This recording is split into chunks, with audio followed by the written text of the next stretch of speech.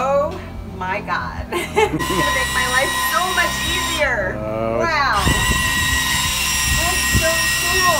Well, it was there when we bought it and I just replaced it. That's all I did. Gonna take away from my workout during the day. You won't have to live this big heavy 4-stroke anymore. Yeah. Hey everyone, it's Exo Man and I have a treat for some of you today. This is really cool. What I want to show you is a way that you can use an actuator motor for a trim tab on a boat to lift a small boat motor, okay? Using just a few parts like I have here.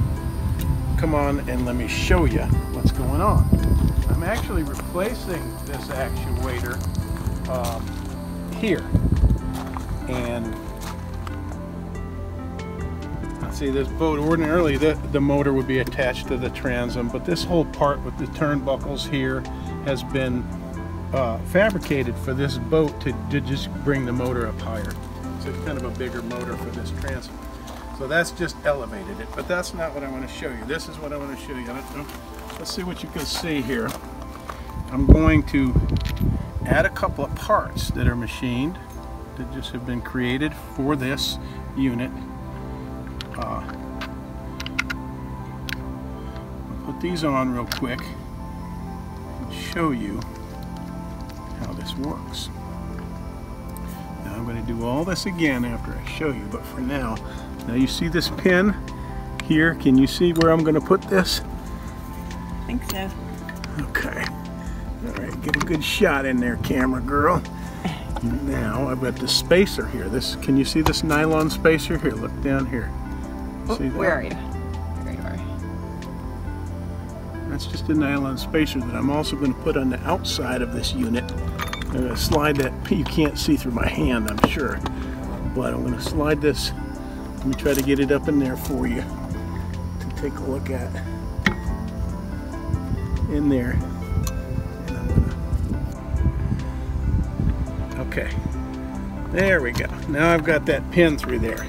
Alright, so I have this actuator pinned in place, and you saw the parts that I used. Now, come down here and look again. This is a part that has been fabricated for the bottom, because this Delrin, I think it's called. I don't remember the name of this material, but it's not strong enough to put a pin through here and use by itself. So what was originally done is this piece was created to go up over this stainless shaft, and it was epoxied onto it. And I can show you. Let me grab the old one. This one is being replaced. This is how it was originally designed by the machinist who made this boat. And now eventually the original unit, something was knocked into it and it was cracked, and there was some water intrusion.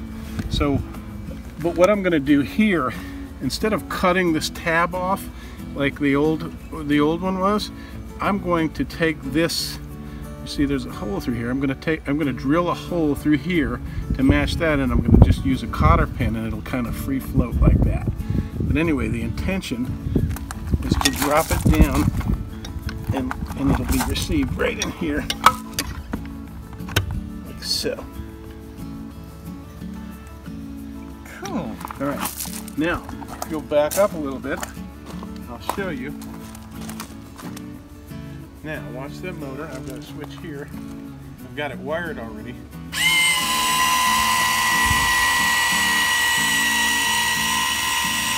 How about that?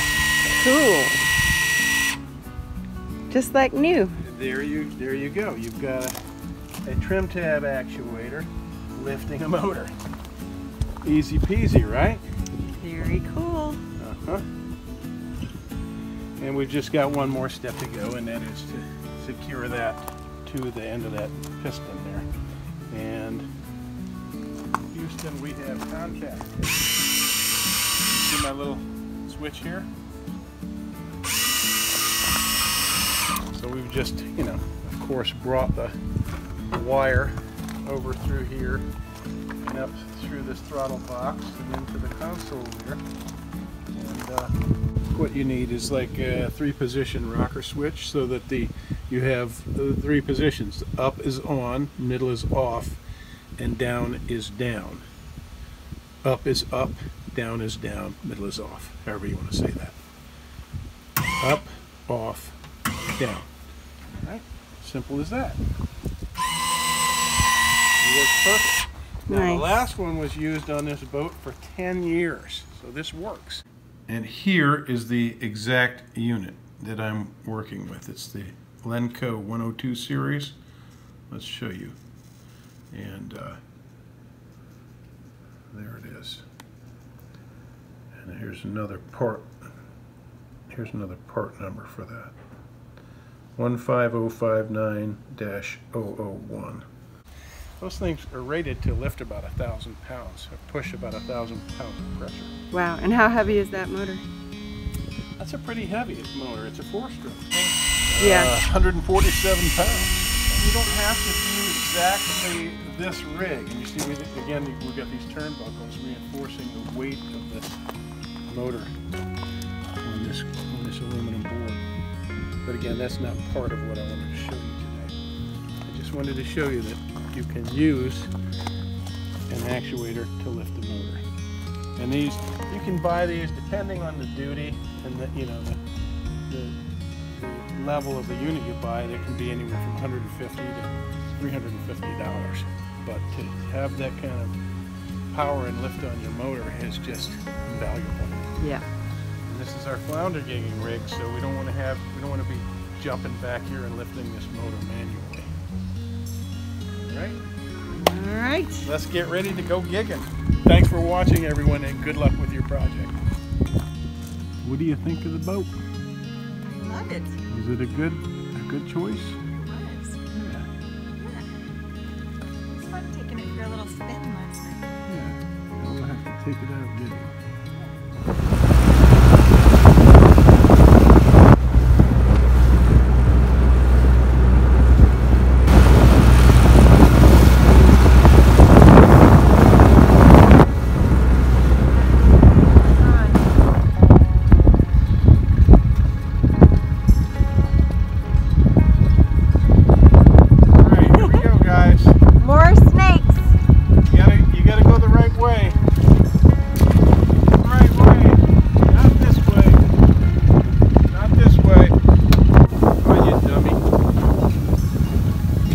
The other one went right to shore. We're chasing him to shore.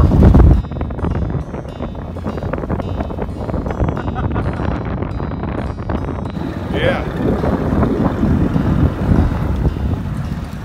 Go ahead, throw.